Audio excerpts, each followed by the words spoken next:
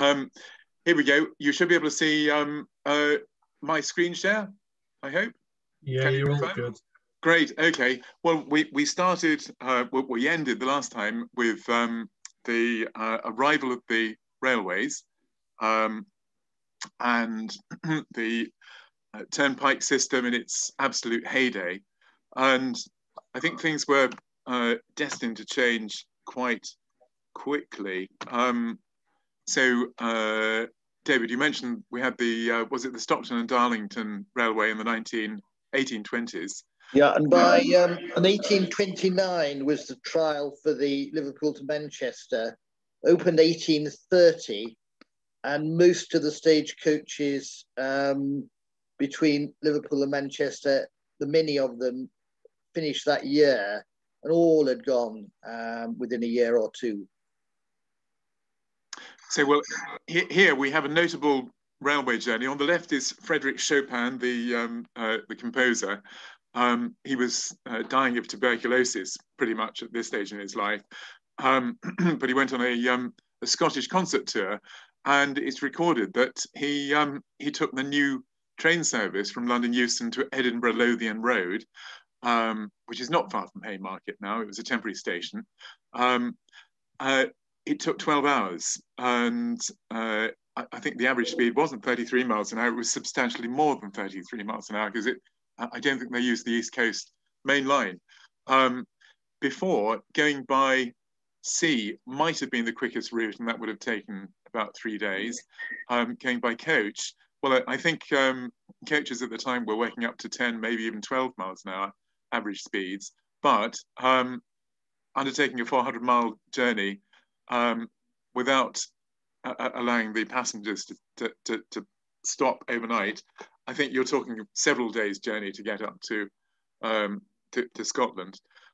So, I mean, basically, the railways were completely transformative of inland transport, long distance, and they're experienced a decline in interurban traffic, especially on the turnpikes. I think there are records of traffic declining by a third, a half, even 2/3 on some routes. There's a lovely book called The Highways and Byways of Yorkshire, printed in 1899, which describes the desolate Great North Road, which once was thronged with stagecoaches and only the solitary cyclist to be found.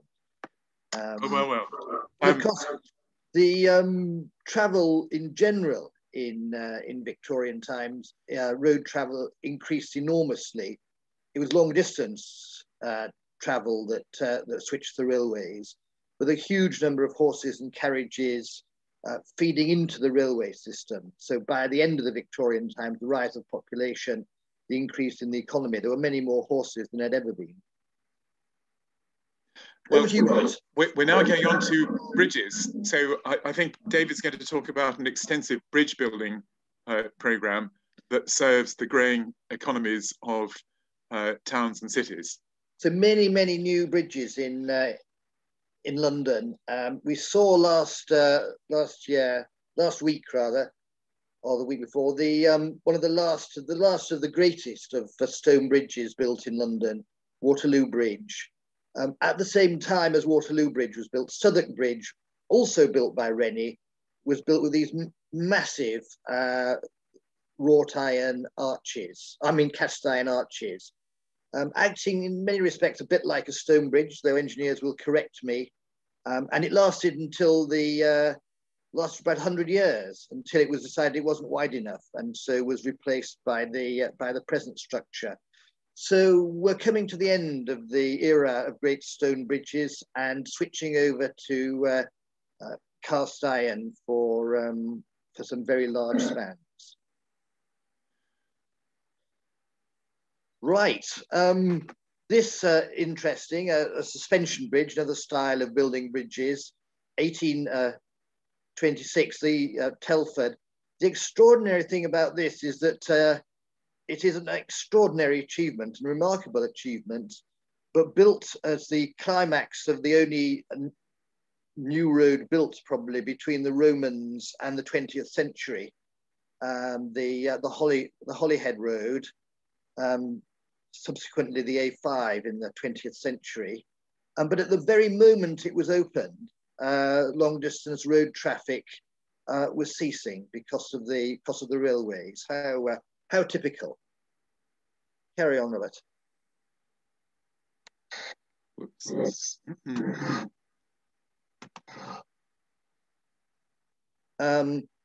I think it was later, actually. I think it's 1856. So with the building of Waterloo Bridge, with the building of these new bridges, both stone bridges and then suspension bridges and cast iron bridges, it was no longer necessary to have two of the most difficult and most expensive to maintain bridges, Rochester and London.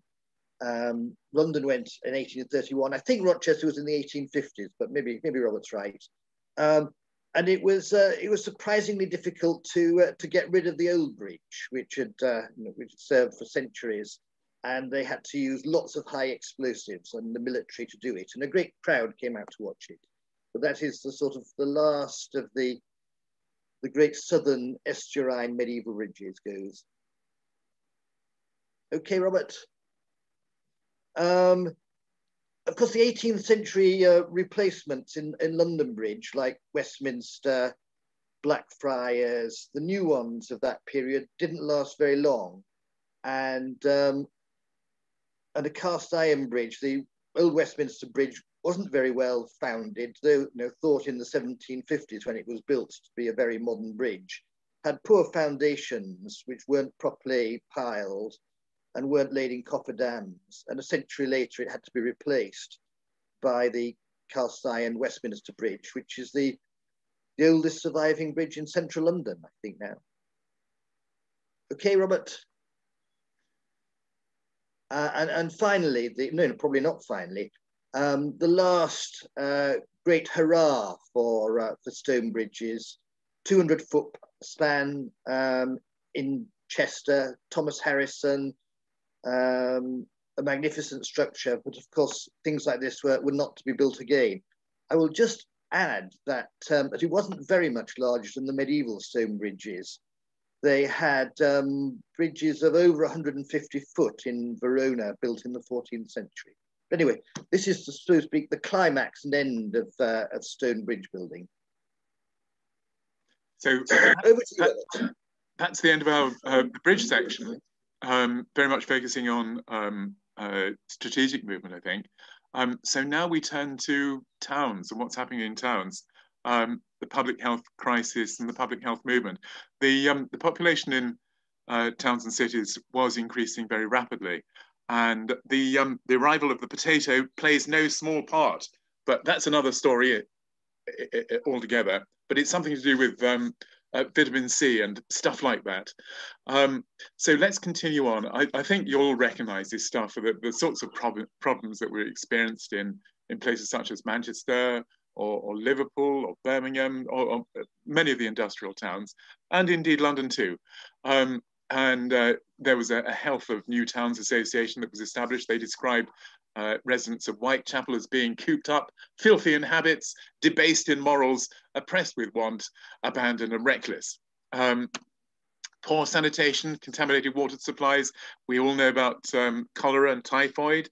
Poor air quality. This link to rickets, the sunshine blocking smoke, preventing people from making vitamin D, which they would do naturally in the presence of ultraviolet light, as well as poor diet. And it's a problem that is being experienced today with the changes in lifestyles. People are spending a lot more time indoors, and there is a health impact in so many different ways.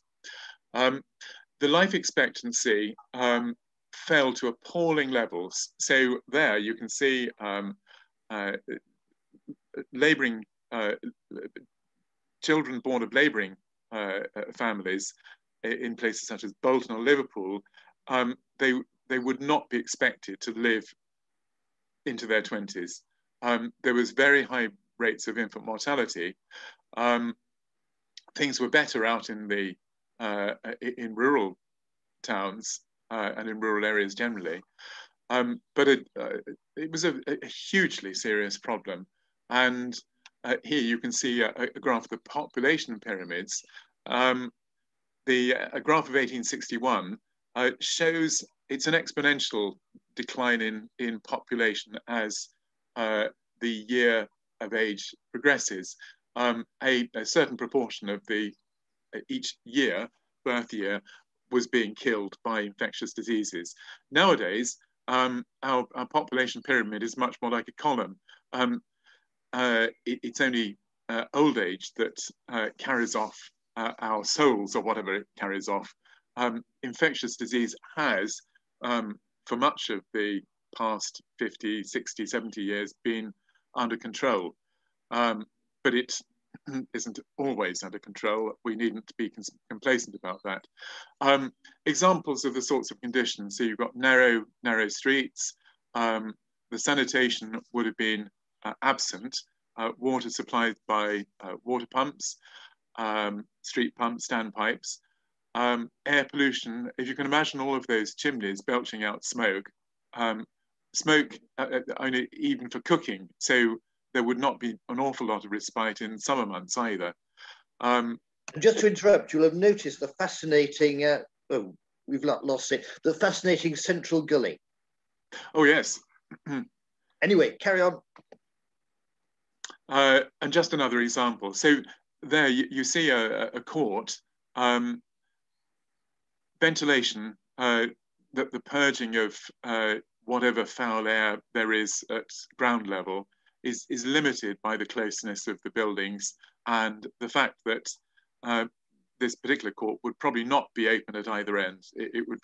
It's blocked off at the far end, and it would be probably approached under an arch at the other end. So a lot of discussion was conducted about diseases. There was miasma theory. Night air was considered dangerous.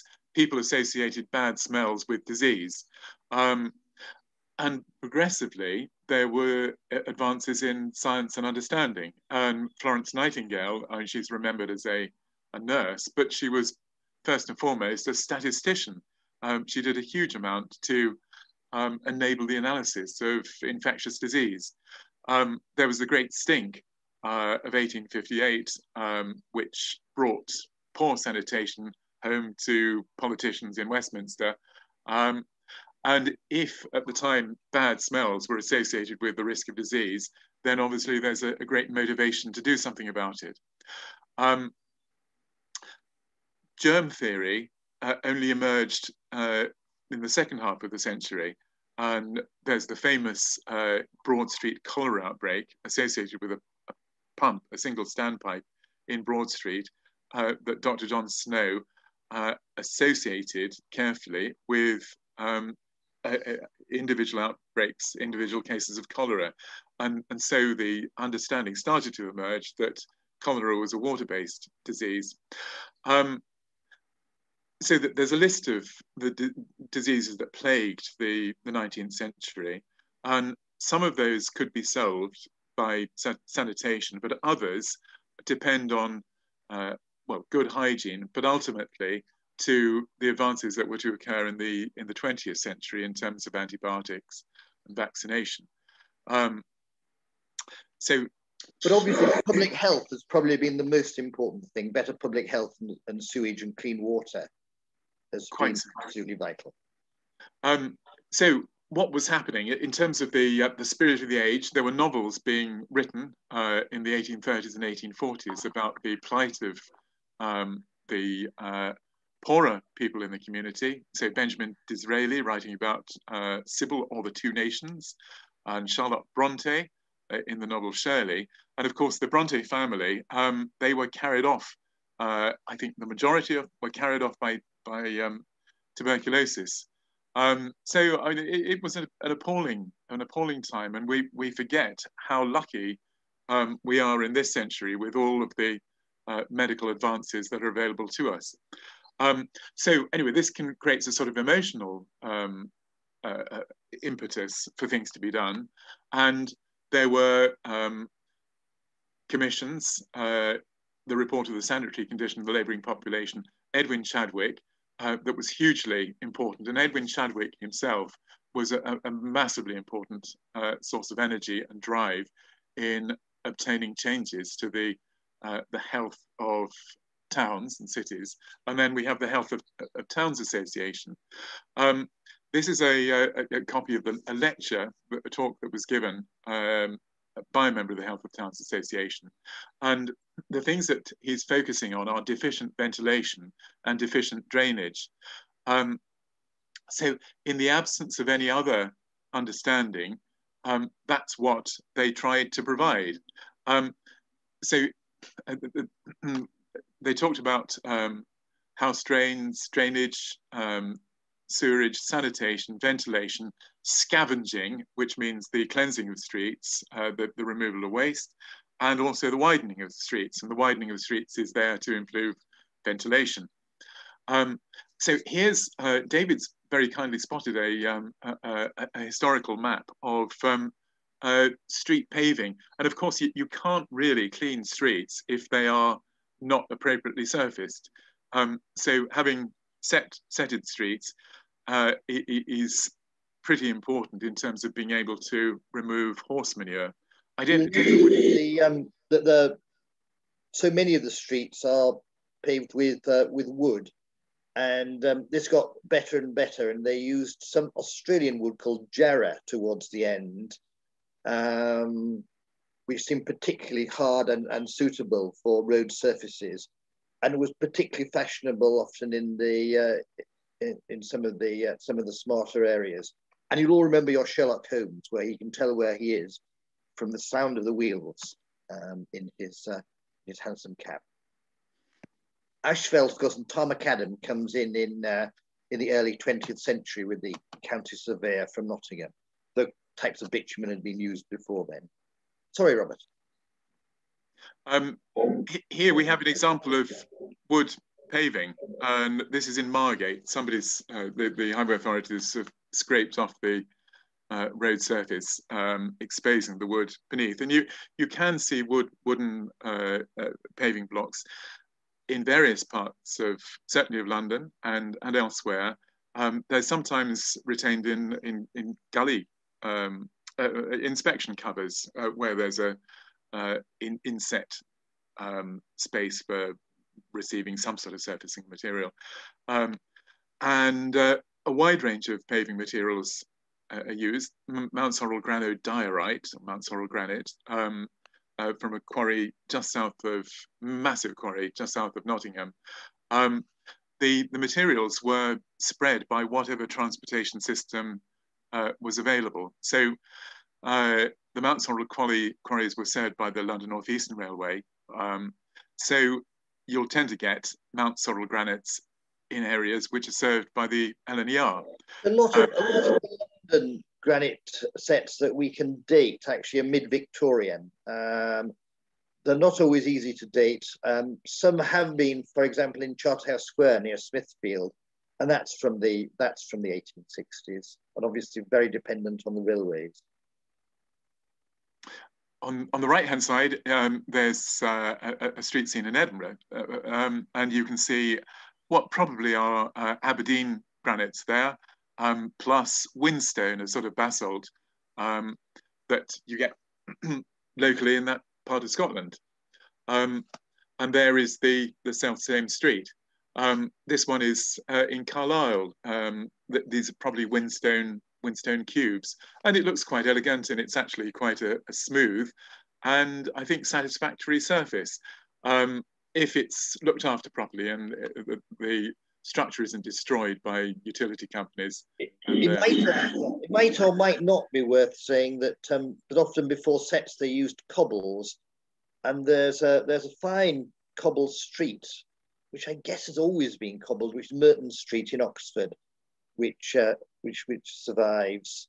The macadam that was used invented in the early 19th century was in small stones, small graded stones on a good substrata that was pressed down by the traffic that went over it.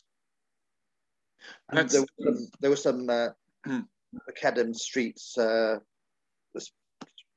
in towns, and of course they were the norm outside towns.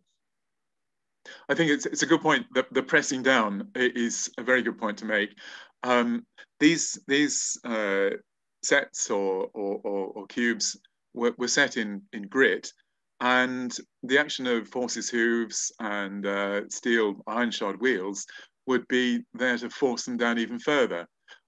So the surface was naturally being compacted. There weren't the transverse, the lateral forces that you get with rubber tires and power brakes that we get on these surfaces now. But as you can see, the surface is very smooth. One shouldn't assume that a setted street is going to be rough. It doesn't need to be. If it is rough, then it's probably not a good example of competent workmanship. Whereas a cobble street obviously would have been, which mostly predated the sets, would have been very rough. Indeed, yes. Well, so what gets deposited? Tons and tons of manure. And if you go to the internet, you can hear about the 1894 manure crisis, which apparently is fake news. There was no such thing. There was no crisis, and possibly not even any article in the Times to that effect, because there was a lot of attention to dealing with the problem. So there were scavengers who were employed to clear the streets and take the material away. It would be recycled. There were crossing sweepers, and here in a painting by William Powell Frith. But it very much demonstrates the disparity in wealth and affluence. The crossing sweeper there, young lad who doesn't have the benefit of shoes. He's got slit jeans, which I understand are quite popular nowadays, but the crossing sweeper nuisance, a cartoon that appeared.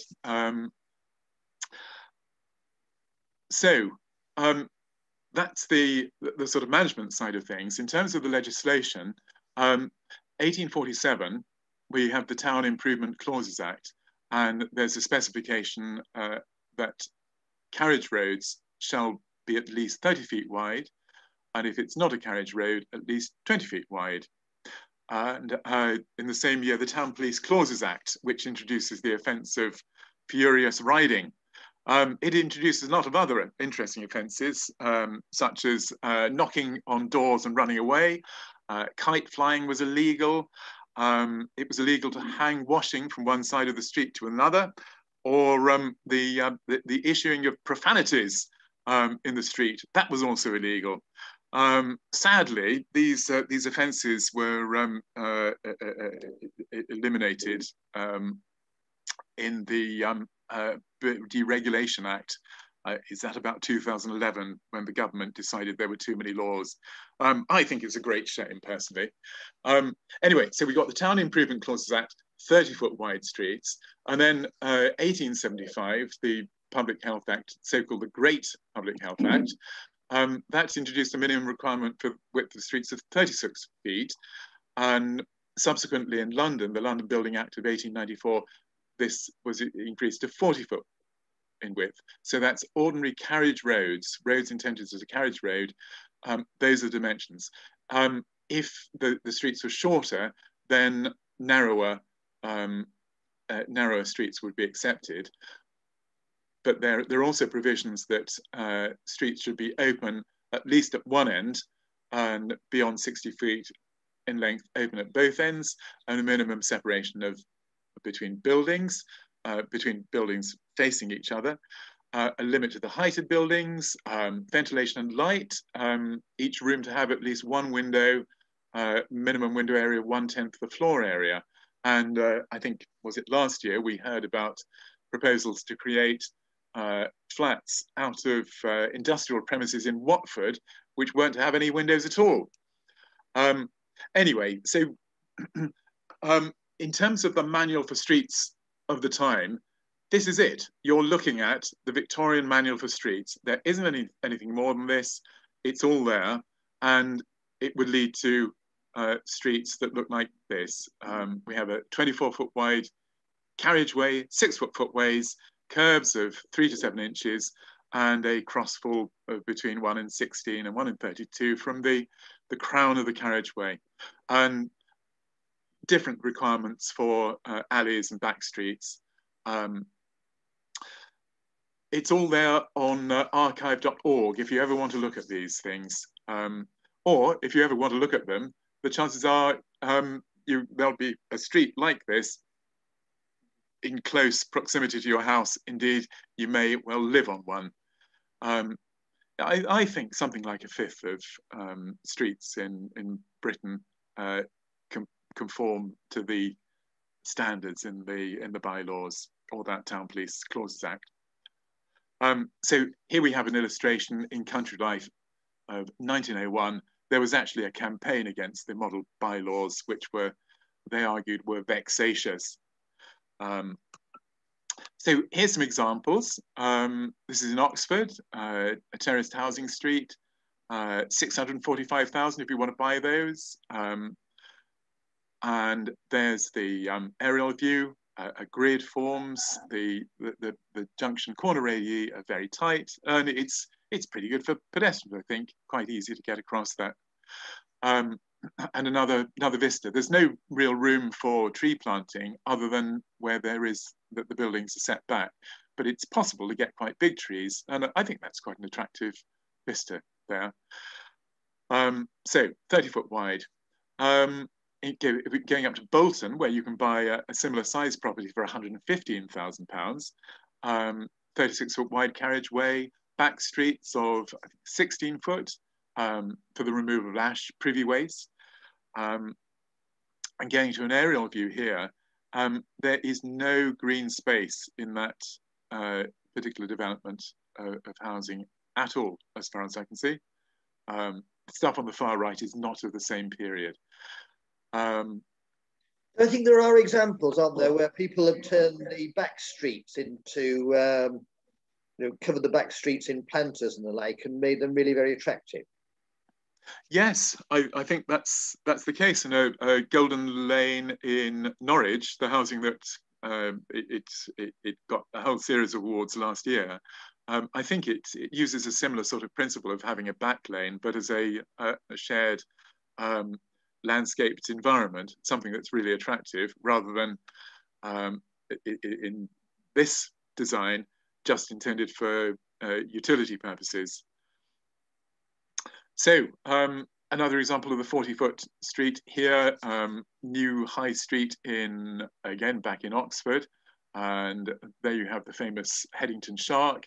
You may ask whether the shark would have complied with the bylaws, and in fact, yes, it would have done, provided if it were made of non-combustible material. And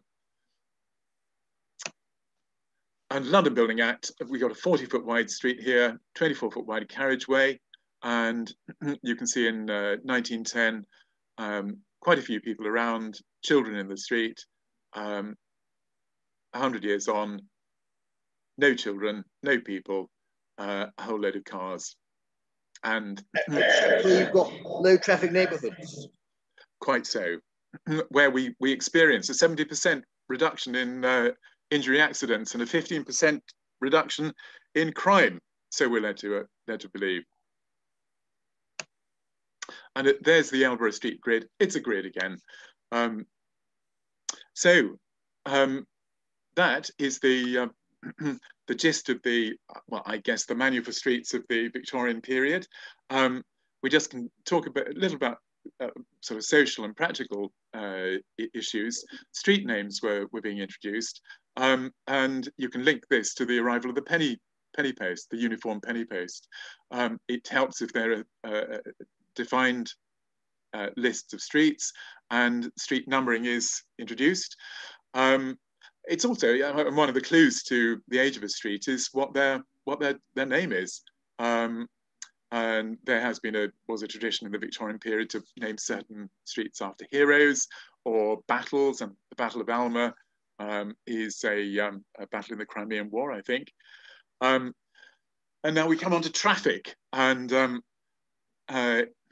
David's going to help me out with this. So we have increasing speeds, and mechanisation of road transport, steam carriages, traction engines, and a set of legislation that is intended to limit speeds, and it begins to be rolled back after 1896, when higher speed limits are introduced. I don't know we come on to this, Robert, but the 1897 is the foundation of the Automobile Association, Automobile Club, which becomes a Royal Automobile Club when Edward VII joins, and they are campaigning really from 1897 against the 14-mile-an-hour speed limit.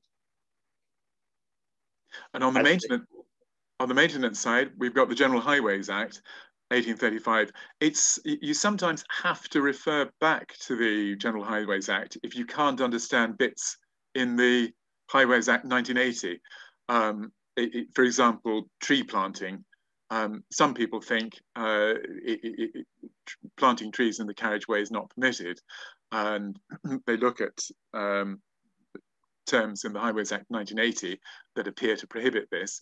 But the purpose of the powers that were given to highway authorities to control street trees and hedges, they were there to just ensure the safety of people on horses, stop them being knocked off by low branches. County councils established in 1888 as highway authorities. I think we haven't filled that out in any particular detail, but there was a struggle over that entire century over how to fund the maintenance and manage the maintenance of highways. And if we're honest, the struggle over maintenance goes on to this day. Over to you, David. So in terms of commuter transport, I think Schiller-Beer's omnibus came to London in 1829. There may have been something in the Mumbles in 1801. So the omnibus starts off, which in 1829, which is great for the wealthier suburbanites. So as northern parts of Islington, Camden, Hackney develop those sort of vast range of Victorian houses, 1829 wouldn't have been Victorian, but subsequently they could travel by omnibus. It was uncomfortable and it was expensive.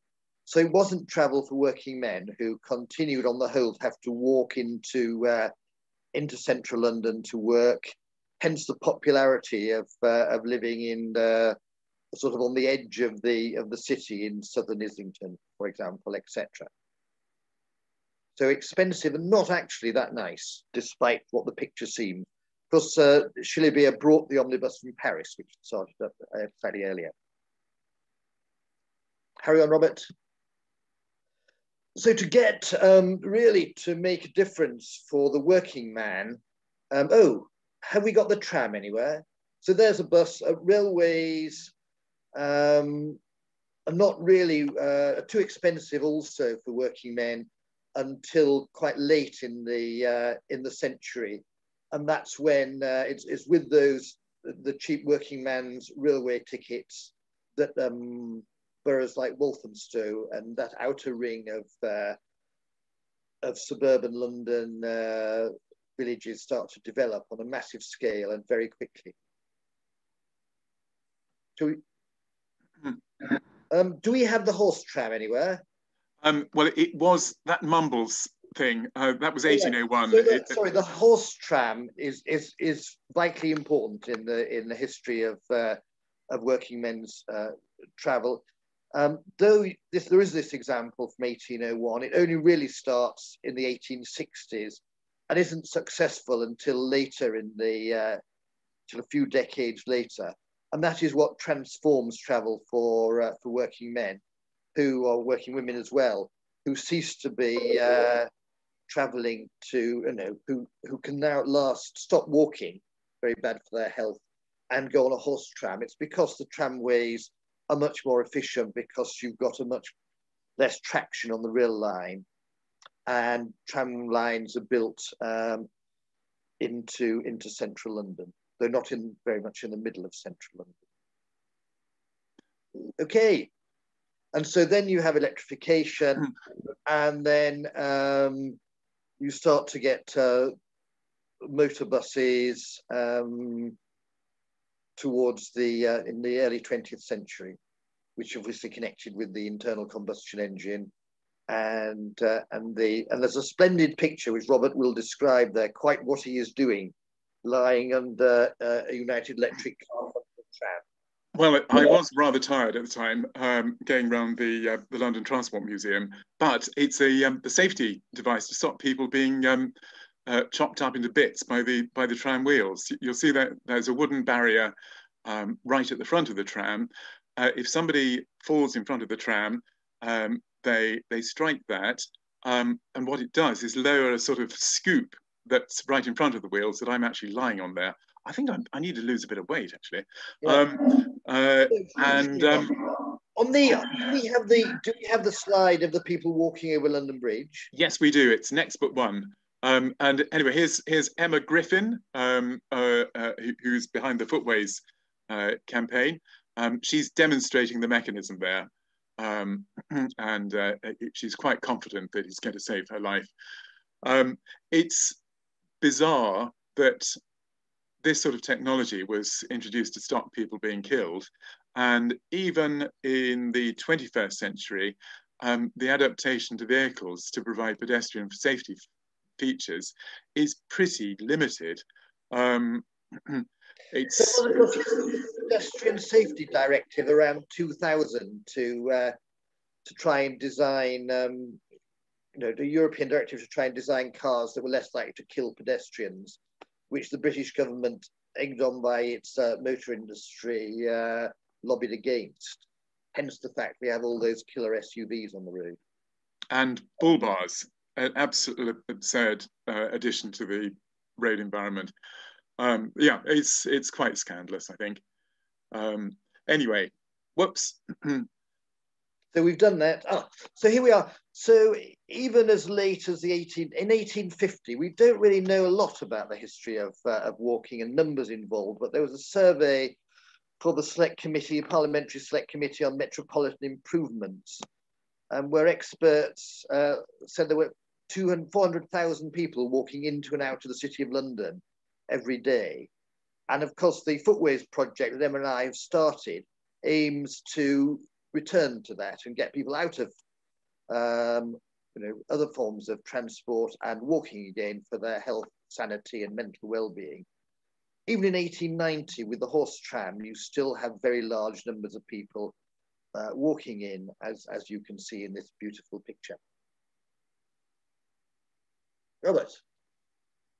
And then we have the golden ages of cycling, starting with the penny farthing. We won't say too much about this because Carlton Reid has written this splendid book, Roads Were Not Built for Cars, which tells you this sort of history in great detail and is well worth the read. It's a magnificent book. So I don't think he's right about Roman roads, but apart from that, much to be recommended. Anyway, Robert.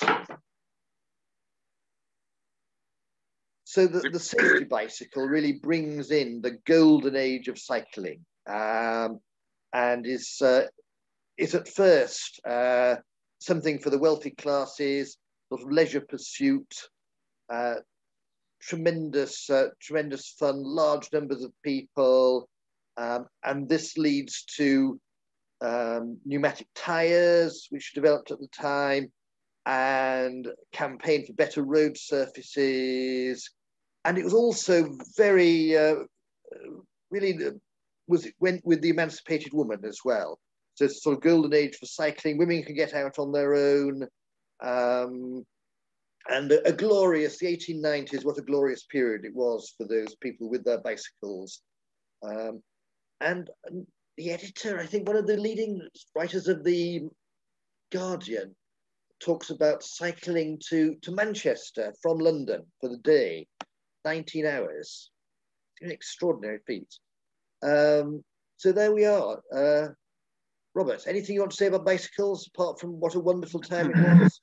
No, just more illustrations. I suppose one question would be, how affordable would bicycles have been at the time? And are they the preserve of the rich, the wealthy? They're preserve of quite well-off people, yeah. Mm. at this stage?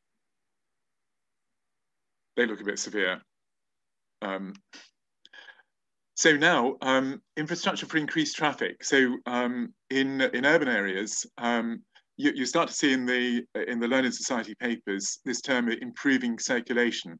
You see a smashing through of the urban fabric and the building of new roads, and in some areas, wholesale demolition of slums and reconfiguring of differently aligned streets with new buildings and everything. And David's going to talk about this bit. Right, so that we don't normally hear a great deal about the Metropolitan Board of Works and the extraordinary amount of demolition they did and building of new roads, which was a bit like how very much the same sort of thing that Houseman did, except that the roads weren't quite so wide, probably apart from the embankment. I suppose in a way we've seen here that got the new road, which is put through countryside now, the Euston and Marylebone roads and down to the city, which is used for taking livestock to Smithfield. Regent Street is completed after 1810, really about the time of when our talk starts in the 1820s. But this is not only a new road, but it's also built to demarcate the fashionable areas of Mayfair and Marylebone from the slums to the east. So it's there deliberately to create severance, so that it was more difficult for the slum dwellers in St Giles and around Seven Dials to get into the smarter areas to the west. And then we have this great period of road building with new roads smashed through, mostly dealt with slum, also an attempt at slum clearance. So getting rid of poor housing, but not providing on the whole any housing in its place. So it simply led to more overcrowding elsewhere. One exception to this was Northumberland Avenue, where they destroyed the Duke of Northumberland's 17th century Jacobean home. And of course, the worst of all was the biggest destruction of all was Kingsway. Do we have a separate slide of that, Robert? And here it is. Thousands of, 500 homes destroyed for this huge project that in some respects was never that successful because it doesn't continue north. So it sort of stops at Southampton Row, destroyed beautiful, obviously then not very well looked after medieval houses, and only one of which survives, which is the so-called Old Curiosity Shop. Thousands displaced, desperate to find homes elsewhere, etc. Extraordinary, and the last sort of great act and great savagery of Edwardian England. Okay, Robert. Well, 1895, Tunbridge Wells, about 5 miles away from where I am at the moment. I don't live in Tunbridge Wells, I'm in Tunbridge. The world's first motor show, possibly the world's first. Not very many cars exhibited, but things rapidly changed. So within 10 years, practically, at Brooklands, to the south of London, a massive banked racetrack is created. There are race meetings, and this sort of spirit of speed has really taken hold. And around about 1905 or so, 1906, you're still on the edge, so to speak. So there's great hostility to motor cars all over the Western world. Articles from aristocrats in the papers attacking the inconsiderate motorists, warning of how dangerous they are. In the Netherlands, motorists are pelted, they're shot at in America. So at first, I suppose a bit like the e-bikes, e-scooters today, massive resistance. And then just round about this period, 1905 to 1910, attitudes completely change, I'm afraid to say. Just to, as the railway age is coming to a close, there's quite a lot of maths involved in railway construction with super elevation, transition curves, so as to give passengers a smooth ride and not being thrown from one side of the carriage to the other. When I started my career, I spoke to engineers who in county councils who talked about there being boxes of railway curves in the department, and there is before you a box of railway curves and some pages from a book published in the 1920s that gives you the maths behind working out transition curves.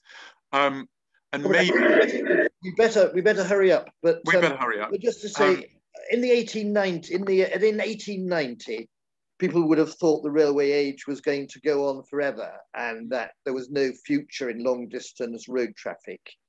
As Robert says, by the 1900s, we're not at the end of the railway age, but we are beginning the period when we start to see a decline in rail traffic, which doesn't seriously happen for several decades later.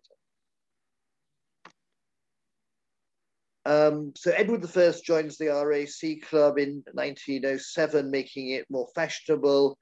The RAC Club sets up this. RAC Club is for the sort of the rich, the aristocrats, and the nouveau riche. It builds this extraordinary, huge, largest of gentlemen's clubs in 1911. It is more in a way, almost the more acceptable face of motoring, in that it's really for recreational purposes. It campaigns, but not as aggressively as the AA, which is set up to really as the Daily Mail to the Times, which might be the RAC Club, to aggressively campaign for working men, for drivers. And by now, you really are getting more traffic on the roads. You're getting the road fund, and you're getting campaigns which are started by the cyclists for tarmacadding the road network. And I suppose the last thing to be said is that, interestingly, many of the people who, like Mr. Rolls, who were enthusiastic motorists, had started life as cyclists. There's this love of speed and getting about. When the 1890s, they'd have been cyclists. By the 1900s, they'd have become motorists. So that is the last slide. And we have the First World War before us, a political situation that is now very much pro car use. It's driven by the wealthiest and the most powerful in society. And that, if you'll suffer it, will be for a future occasion. And it's where things start to get transformed, and not necessarily for the better. And casualties start to mount very significantly. So thank you very much. Thank you. Brilliant. Thanks. I mean, I'm going to give you a round of applause. It's brilliant to hear all that and go through. Has anybody got any quick questions before we roll on with the rest of it? I can see Dave Halliday waving his hands. Go on, Dave. We'll have to unmute yourself first, mate. Then I'll go to Graham. The hands I can see. My favourite you touched on, Town Police Clauses Act, Section 28 from 1847 is very much going to be useful for getting all these scooters and things off footways. And it also goes to the 8-foot clearance.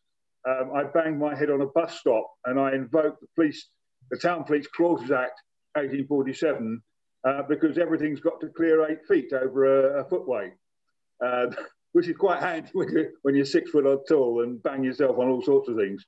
The sets, we have a street built in 1840, which is still as good as new where it hasn't been hit by utilities. But the ones you illustrated were loose bonded, where there's a big gap, and it's how it's laid modern times, where you brush in dry mix to the gaps.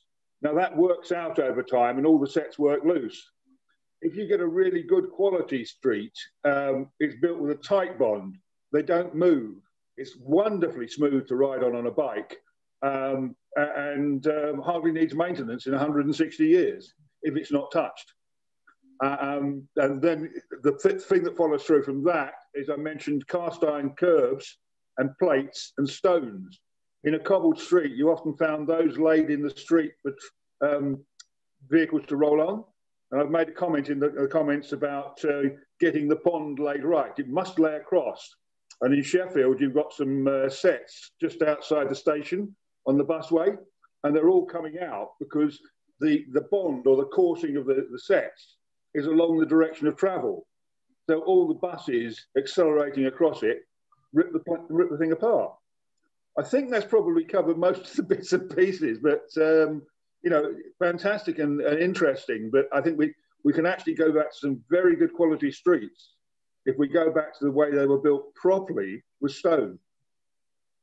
That's absolutely fascinating, Dave. And you do notice for example, in Cowcross Street, where sets were laid, how badly they must have been laid, and they obviously didn't listen to you, and they've come up rapidly. They obviously haven't consulted the right engineers. Well, you've got to build a good road bed. A lot of the best streets were laid on puddled clay or cold tar. And I think the ones I'm looking at locally, I think they also ran loose tar, you know, the way we've got this sort of tarry liquid, so that the two faces of the set sit together. If they sit together very close, they can move a little bit to allow for movement in the subgrade and the road and the base, but they'll only move about 1 millimetre and they won't rock. So you have a flexible road surface which, you know, lasts for years, and it won't pothole because it doesn't form big dips. Amazing. Nice. I'll bring Graham in now. Graham, did you have a question? Sorry, we'll have to wait a little bit. The reason for street geometry, it occurred to me on seeing a Model T on the side of the street some years ago, that it has no front brakes. So the Model T, which was enormously influential, obviously, in changing the nature of things, presumably couldn't go around corners very quickly because stopping was difficult. It could go adequately fast. And it was in production for a huge number of decades. And I was reading a little while ago that Henry Ford objected to engineers trying to put front brakes on the Model T. And he actually argued against it. And so there were secondary market front brake kits that you could buy to fit on your Model T. But if the earliest car selling in huge numbers couldn't brake very quickly, that would be one of the obvious reasons for very generous curves on corners. Question. Well, surely, if you've got rear brakes, you can do a handbrake turn in a Model T Ford. Would somebody like to try this out and report back at a future meeting? I don't think the rear brake was that good either. All right. On lifeguards. Yeah.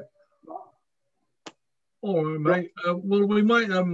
Still got quite a bit to do, so I'm just going to thank Robert and David again for. And yeah, I definitely want you back for the war years. Right. Thank you so much for indulging us. Thank you. Thank you very much. Thank you. Absolutely love it. All right, I'm just going to get Claire to do a quick talk about something we're doing because we've got our anniversary event coming up, and Claire's going to ask for something. So, Claire, are you there? Yep, I'm here. Yeah, a couple of things to share with people. Although, yeah, I think we should take bets on when the guys will get to the present day, what point of the year will be. That would be quite fun. So yeah, two things. One is we've got the anniversary special coming up. Brian has designated Tuesday, the 20th of April as the anniversary special. And Bob's going to do a special lessons from last year. And Brian's lining up some special guests, which he's keeping under wraps. But the thing that I was going to say is that we thought it'd be great if we did a kind of like open mic section in that Ideas with Beers anniversary special.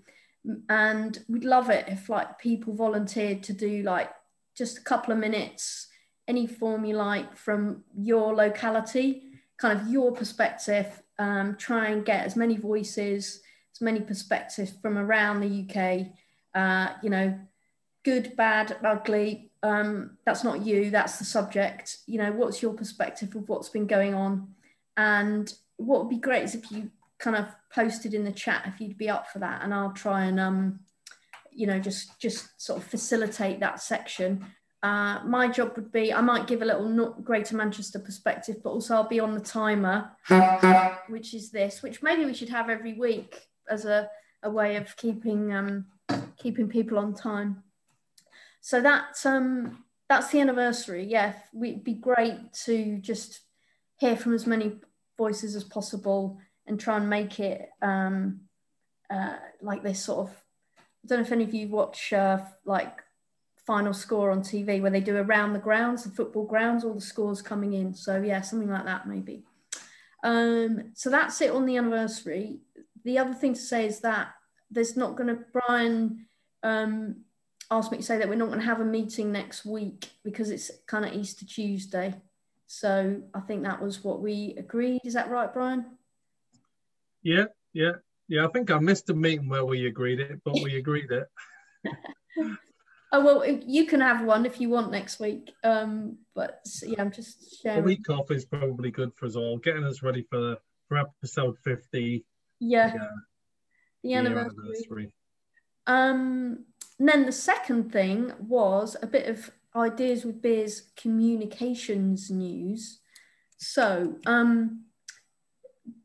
behind the scenes, a few of us got together just to have a little chat about the sort of housekeeping and how we help keep things running as smoothly as possible for everyone.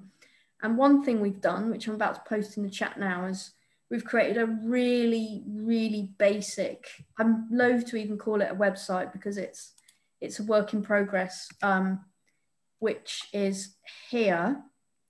There you go. So that is a, as I said, website, which is going to be a place where we'll archive the video recordings of the session and the slides. So you'll notice there's a few gaps for the slides. So we are trying to hoover up past slides. But what would make it really easy is if you've spoken at an Ideas with Beers, if you email the slides to that email, they will get uploaded from there. So that's the first bit of communications news. The second bit of communications news, which is on that top of that website, is that we've created a form for people to sign up to a mailing list. Now, if Brian's already got your email, you're already on that list. But in terms of new people signing up for Ideas with Beers, we wanted to kind of make it a bit easier for Brian so he wasn't having to like cut and paste people's emails out of his inbox and comply with GDPR. So we've created a little form for people to, so if you know people, I know having seen the emails in the inbox, people often say, oh, here's so-and-so Joe Blogs, could you add him to the list? Well, now all you need to do is send them the website link because the form's linked at the top of that, but that's the form directly. So that's the second bit of communications news. And then the third bit of communications news is that in keeping with the anniversary, and you know, this has been this space that Brian kicked off, and it's kind of grown and evolved, we thought that we'd do a little survey to get people's feedback on Ideas with Beers. And I'm just going to post that now. So that's, we're doing that survey to, yeah, just give people a chance to say what they think about the format. If you know people who, you know, you want to share that with, feel free. And the, all we will commit to is the, you know, behind the scenes kind of people trying to help make the session run smoothly, is that we will review that feedback and bring it back to a future session to kind of share with the group. Obviously, if people come up with a trillion ideas, then, you know, we're not necessarily here to make everything happen, but it'd be good to just give people a chance to feedback on what they think of the format, what they like, what they might tweak, and anything else you want to say.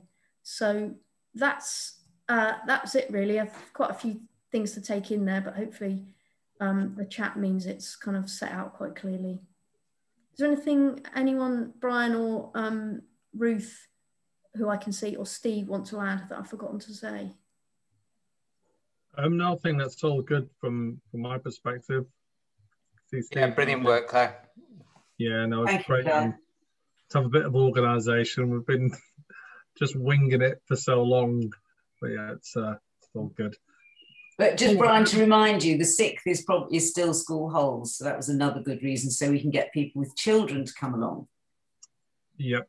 Yeah, no, my children have already been in. But anyway, yeah, all good. All right, then should we move on? Bob, are you there? Yes, I am here. Okay, so it's slightly different time. Here we go. Is it still sunny, Bob? It is still. So, can you see that, everybody? Yeah, you're all good, Bob. Okay, and thanks again to Claire and also Steve for doing all the techie stuff. A lot of work went into that. Okay, so here's our update, 30th of March. Do send me links and slides to give information. Right, today the theme will be the Wokingham factor, but we'll come on to that towards the end. Right, so first thing, who said this? Bit of a question to you. We reject false choices between fixing the roads we have and making space for alternative modes of transportation. Americans deserve world-class quality and a full range of good options to get where they need to be. It's Pete Buttigieg. And he also said, you should not have to own a car to prosper in this country, no matter what kind of community you're living in. Pretty radical for America.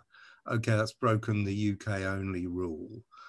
So, news is that CWIS 2 from the Minister, Mr. Heaton Harris, is to be published as soon as possible. It was supposed to be reviewed or coming up again last year. So it's one of these things which will be as soon as possible now. Here's a nice little graphic I picked up. Is it really cheaper to cycle to work? How many months would you have to ride a bike for it to be cheaper than taking public transport? London comes down to 2 months only. I'm not sure how they calculate that, but it's interesting compared to other places with better public transport.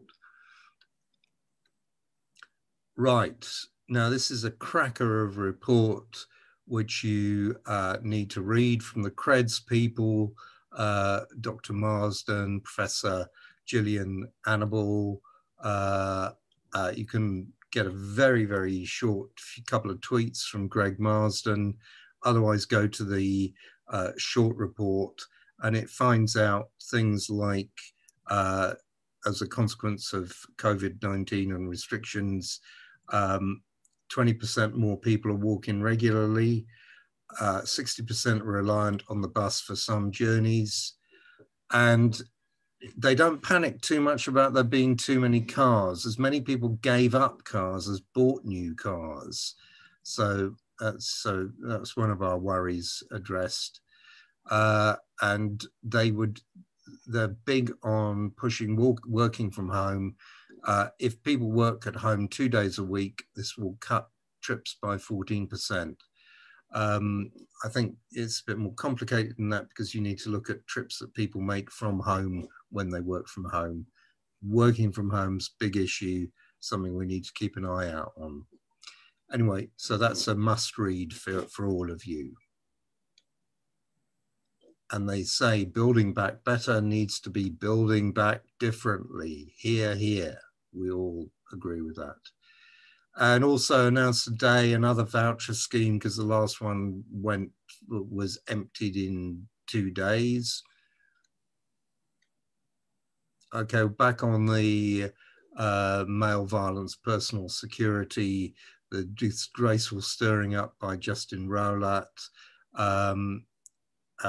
That's again a must read. I repeat that from last week because it really was dreadful reporting.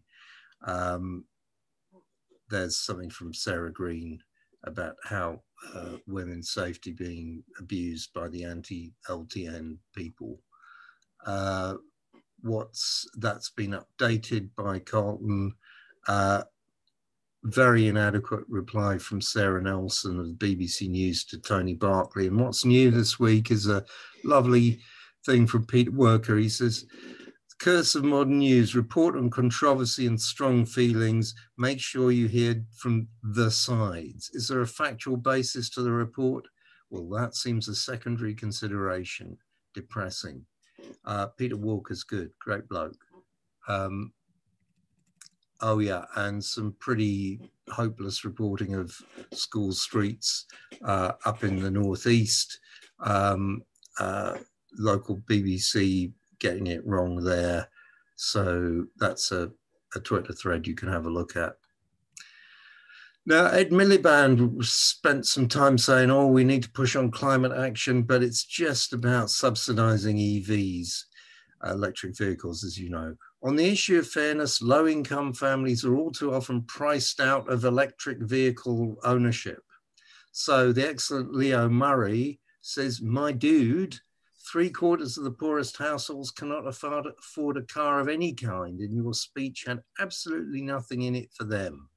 So, and he's got some nice figures on people who've got no cars, or people who've only got one car. Look at that chart. And Giulio of London Strands got in there and put up some graphics of his own, Giulio Farini. This is London figures relating incomes to whether you're using a car or a van. So, you know, people in the lower sections have a lot less car ownership and use. Take a look at those at your leisure. Here's the must-read page and general stuff. Here's something new, a guy called Freewheeling on the Future of Cars Summit, worth a look at that. Something from a new website for Transport for Greater Manchester, a survey saying almost half of people respondents will keep cycling and walking more often after lockdown. That's new. I've mentioned the 20-minute neighbourhood before, so not new, but do take a look at that. Lovely report on the Silvertown Tunnel. It's, yeah, okay, it's London, but it's important nationally. And stuff I've done before. Right, this is the latest things on low traffic neighbourhoods. Incident response times for the fire brigades in London. That's another piece of evidence for us. Don't forget the Lambeth Council monitoring report, exemplary report on monitoring, and all the other stuff which you need to use for anybody who is actually interested in the evidence. But don't forget, people often aren't.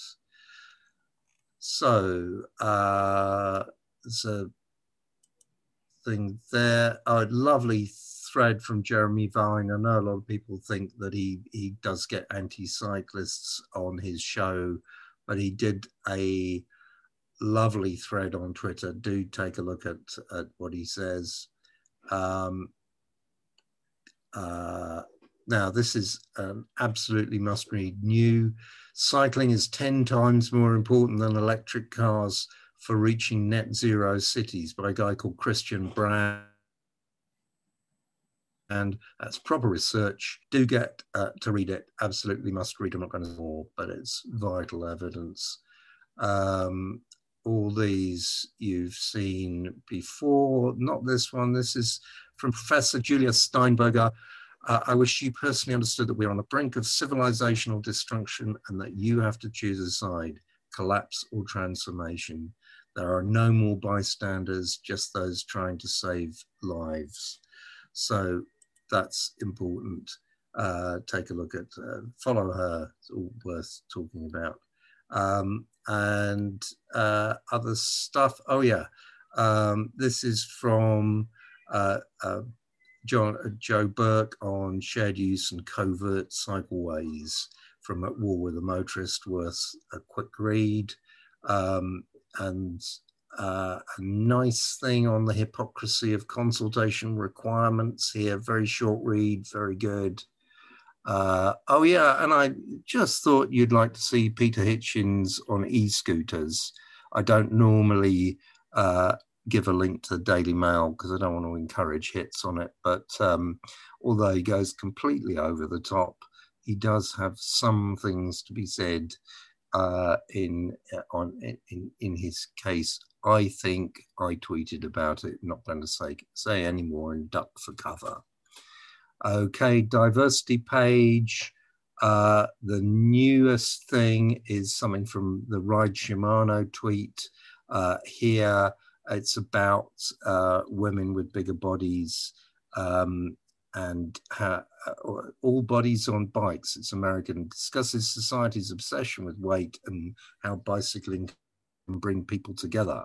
So that's a nice little video there. Delay slide is now the what's happening slide. There is a little bit more news on active travel in England, not on Part 6 Road Traffic Act. And the news on active travel England is they've advertised chief operating officer. And I think she or he will be the head honcho. And that's good. It's the second advert we've seen. But what is troubling is look at that salary, £60,000. You know, if active travel England is going to be taken seriously, they need to have people in who, the head of it should be on a six-figure salary as far as I'm concerned. Otherwise, it's, you know, just not going to be taken that seriously. And they do have the money. I mean, it might cost them an extra £1 million or so to have all the right people in post. But then they've supposedly got the rest of the £2 billion to be spent. So they should have money available, and we want them to have more money available beyond that £2 billion anyway. Okay, in the UK, East Surrey, look at that thread. Latest cabinet papers confirmed for East Surrey, the council proposed to use tranche 2 active travel funding for 2 shared use footways. Well, you know, we need Active Travel England to just stamp on that ASAP.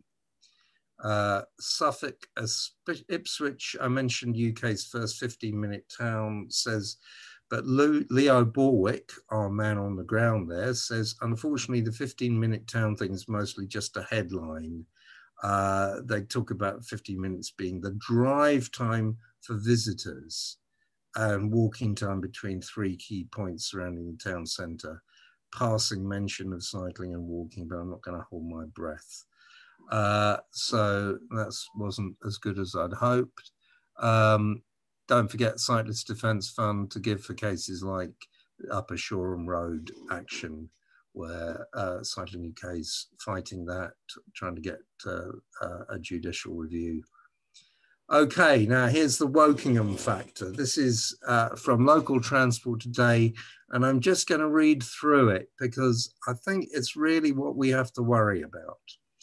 So the report says DFT's new cycle infrastructure design standards cannot be reflected in all the new schemes because many have been designed before the guidance was published last summer.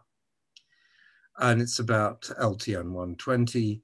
And DFT said it will be a condition of any future government funding that is designed to be consistent with LTN 120. But Wokingham Borough Council say it is impractical for all proposed schemes to be consistent with the new guidance. Their guy says these schemes that are currently in development will be viewed on a case-by-case basis. For those that are developer funded or involve housing, negotiations may have already taken place and it may not be possible to gain the required land or make suitable design amendments to meet our placement making policies.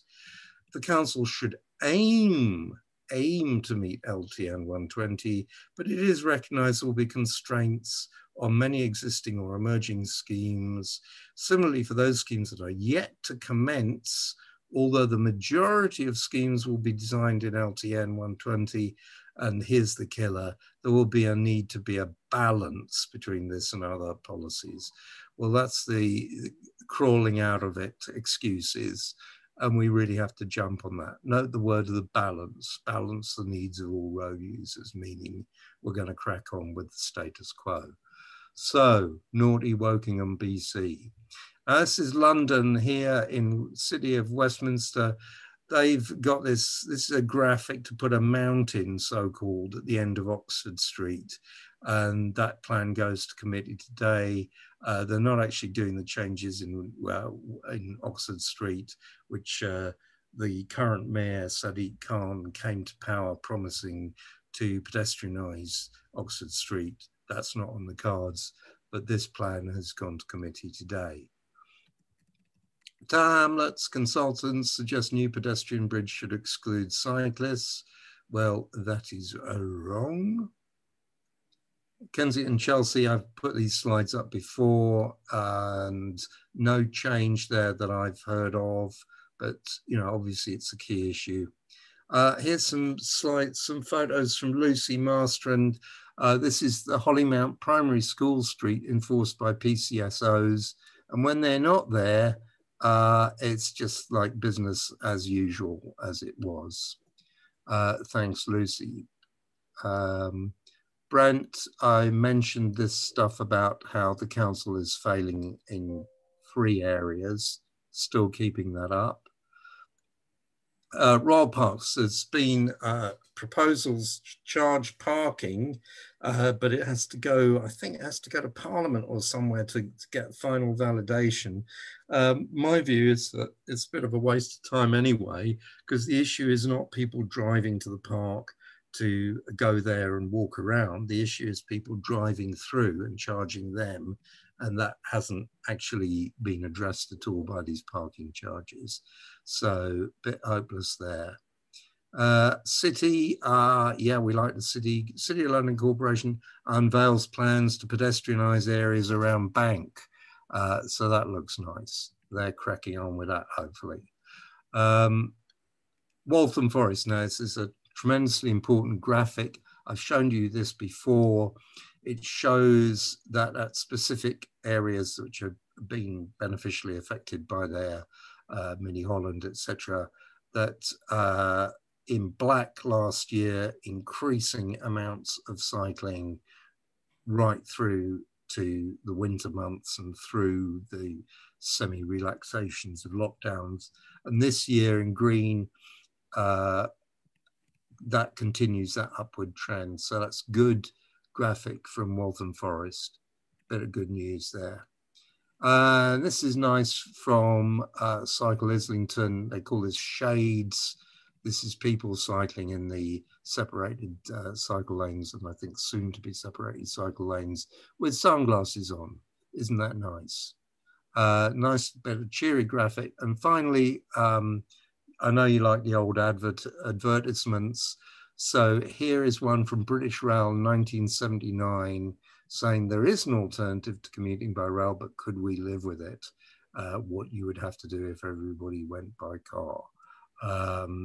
Need 120 additional lanes of highway. So there you go.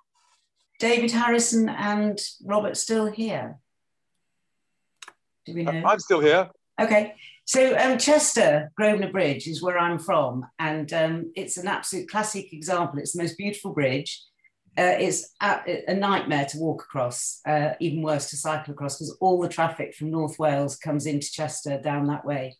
Chester was one of the first cities to go pedestrianised sometime in the 70s, which was a brilliant idea because it's, as you know, a very ancient town, fantastic shops, everything. But it kind of failed dismally because nobody was going to risk cycling or walking over that bridge. And repeatedly people have suggested putting cantilevered, stylish, modern things like they had at Hungerford, but it has failed.